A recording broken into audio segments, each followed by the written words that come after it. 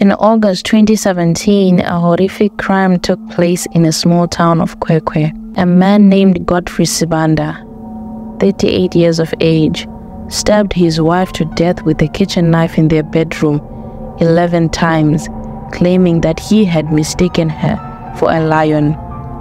Godfrey and Moline Maimba, a 25-year-old, had been cohabiting for 3 years in Amaveni, Kwekwe, but they had no child.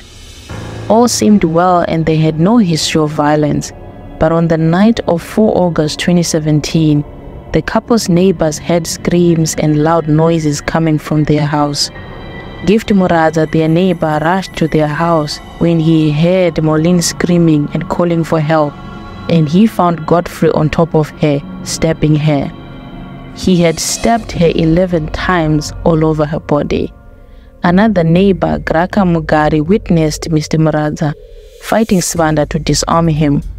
Moline then tried to get up from the bed but was bleeding profusely, so she collapsed. Godfrey then rushed to the kitchen and took the gas cylinder and threatened suicide and opened it, and people ran out of the house.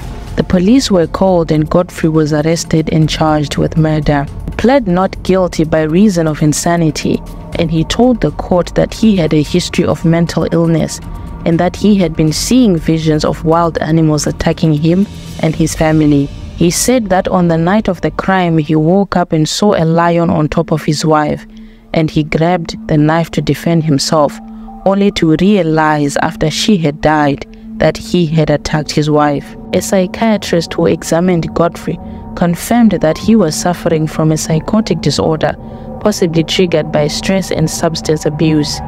He said that Godfrey had hallucinations, delusions, and paranoia, and that he could not distinguish reality from fantasy.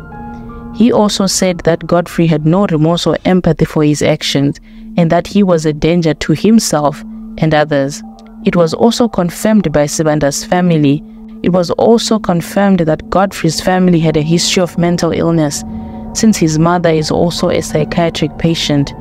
His 2 brothers are also mentally challenged, and that they have been seeking help from traditional healers for a long time. The judge accepted the psychiatrist's report and ruled that Godfrey was mentally unfit to stand trial. He ordered that Sibanda be detained at a mental health institution for an undefined period until he was deemed fit to be released.